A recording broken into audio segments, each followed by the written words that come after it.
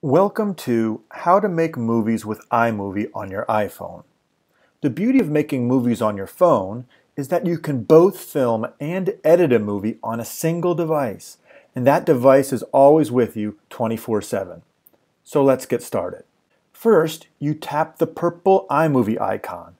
It's a free app in the App Store. You'll see a purple welcome screen. Just tap Continue. Now you'll see three tabs at the top of the screen: Video, Projects, and Theater. Video is where all your raw footage lives, usually on your camera roll.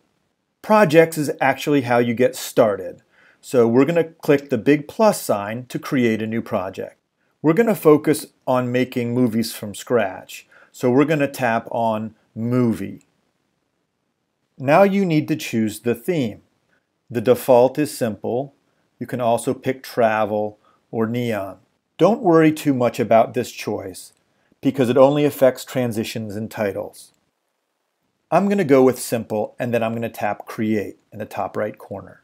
Notice how there are 4 buttons on the left side of the screen and 4 buttons on the right side of the screen.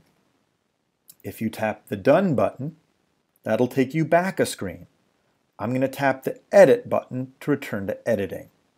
The microphone button allows you to record voiceovers, which we'll talk about later. The camera button allows you to record new footage. The media button allows you to import footage that you've already recorded. The question mark brings up the help menu. The gear helps you adjust project settings. The U-turn button is the undo button. And finally, you have the play button. To get new footage, we're going to push the camera button. Remember to hold the camera in landscape, not in portrait. First, we're going to tap the red record button. Tap the red button again to stop recording. At that point, you can either tap retake to do it again, you can push the play button to preview it, or if you're satisfied with it, just tap use video, which I'm going to do right now. Note that when you tap a clip, you get all sorts of options at the bottom of the screen. First, you'll see the scissors, which is the cropping icon.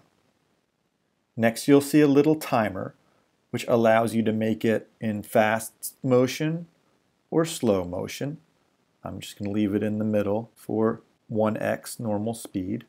Next, you see a sound icon to change the volume of that particular clip. So I'll turn the sound of this clip all the way off. Next, you see the title icon, which I'll come back to in a minute. And finally, you see the filter icon. But I'm actually going to stick to the most common edit, which is the scissor icon, which is cropping. First, I'm going to rewind and watch this clip. To rewind, you just drag the clip all the way to the beginning of the movie. And to play, you push the play button. I don't like the beginning of this clip, and I just want to focus on the little bicycle. To do that, you tap the clip, grab the yellow handle, and drag it until you chop off as much as you like.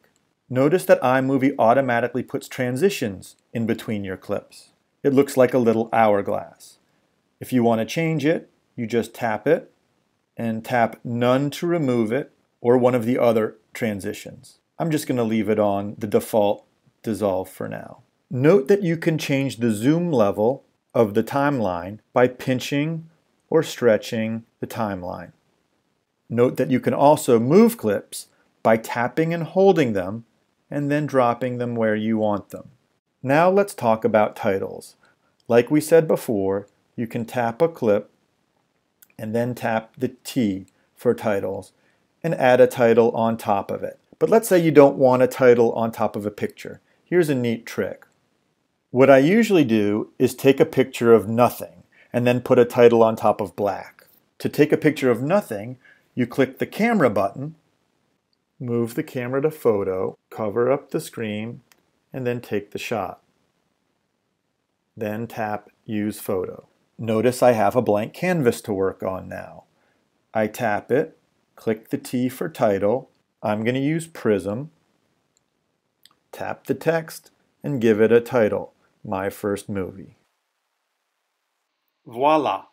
If you want to add music, just tap the media button and then audio. And you can just use their theme music. I'll choose Bright. and the insert button. Now it's way too long, so I'll tap it and crop it short. The green box you see is the song. Finally, I'd like to add a voiceover. I'm going to tell the audience how cute this dog is. I'm going to tap the microphone, push the red record button, wait for the countdown, and say, "Ah, what a cute dog." Push stop, and I can either cancel, retake, or review it, but I'm just going to tap accept. The purple box is my voice. Okay, we're pretty much finished our movie. When we're done, we tap the done button, tap the title, and give it a title. You can tap the play button to watch it in full screen mode, but we're interested in exporting it. So you tap the little share square. To send it to your camera roll, you just tap the Save Video button, pick a resolution. I'm going to choose 1080p, and when the bar goes all the way across, the movie will sit in your camera roll. Share it any way you wish. If you tap the X button, that takes us back to where we started. Notice now how I have a movie in the Projects tab. Thanks for watching. Don't forget to like, comment, and subscribe. And if you want more information about how to make movies, click this annotation to go to 5 Minute Film School. Peace.